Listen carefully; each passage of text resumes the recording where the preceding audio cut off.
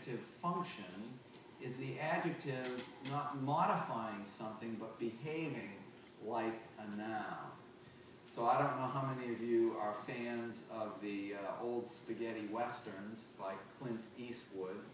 If you're not familiar with these, early in his career, Clint Eastwood went over to Italy, and they made these real cheapo western movies over there that the American actors spoke English and the Italian actors spoke Italian, and then they dubbed whichever half they needed to dub in order to distribute it either in Italy or in the United States.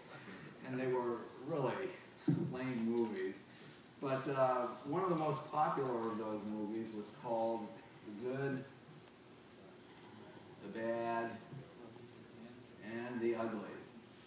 And this is such a convenient title that it has become a part of lore, and it shows up all the time in other things.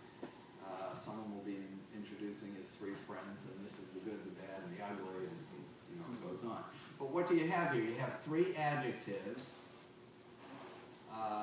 none of which has a noun to modify. The noun is kind of understood depending on context. It might be the good cowboy, the bad cowboy, and the ugly cowboy, or it might be the good people, the bad people, and the ugly people.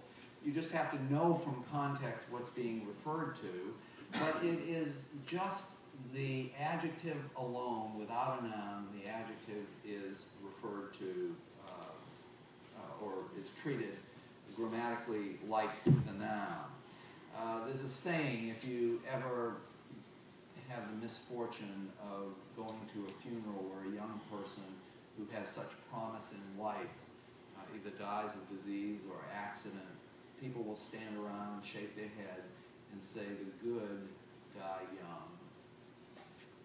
And it's just a phrase that's come up, the good meaning the good people or the good person or the good individual.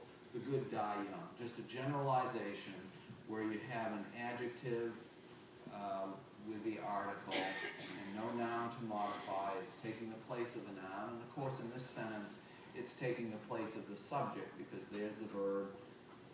Whatever this is referring to is the subject, and then